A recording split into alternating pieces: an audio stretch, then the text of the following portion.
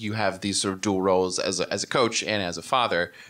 In the interviews and sort of the on-camera portions of this film, were there any sort of conversations about, in this scene, when you answer a question as a father or as a coach, or in your mind, are those just kind of blended? No, it just kind of blended in. Lara just let us be us. I mean, her whole thing about making a film with myself and my wife was, we said, we'll go along with everything you want to do, but just let us be us and film us and our family. That was a big thing. We wanted people to see us. It wasn't like she said, okay, you guys move this way, you guys move that way. She just filmed us being us, and I think it showed. It came out really good. She portrayed us, maybe at a different scene, I might have said some bad words here and there, but she let us be us, and I think that she captured that. We're very proud of that.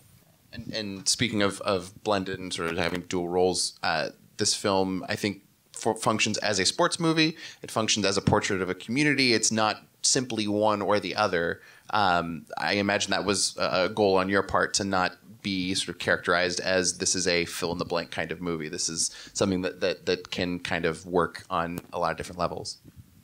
Well, that's definitely why I was really excited about this. If you don't know already, I have to say that I have a child with autism. So I was coming to it, with that knowledge and interest.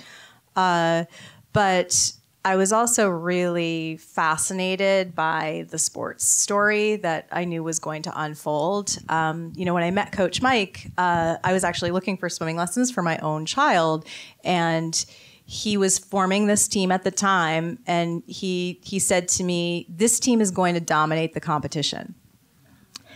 Part of me was thinking, yeah, right.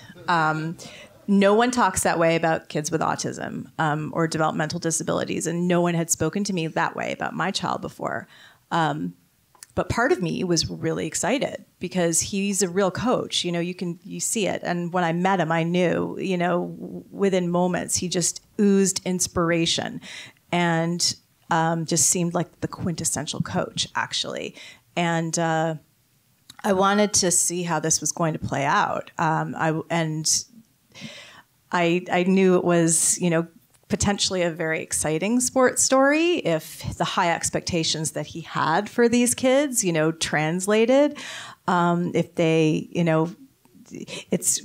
there is this phenomenon called expectation effects, or some people call it the Pygmalion effect. When a teacher or coach has high expectations for their students, they can rise to the occasion. And part of me, wanted to see, is this going to work?